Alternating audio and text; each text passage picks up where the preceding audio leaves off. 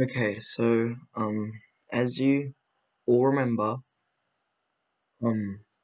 last night, or for me, I said that I would make a video or a stream to get to I wouldn't stop streaming until I got to 1,000 subs.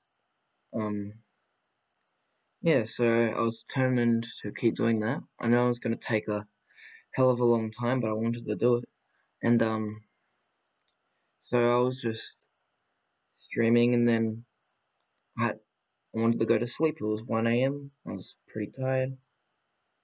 So I left my stream on, and when I woke up at around 9 o'clock, I found out that Windows 10 needed to be updated urgently for like this issue they had with an exploit that could go through like computers and stuff.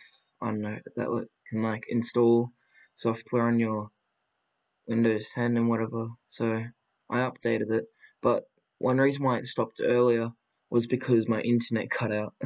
So yeah, that's a issue, but hope you guys can understand because I can't control if the internet cuts out or not, or I probably could try to fix it, but it's okay.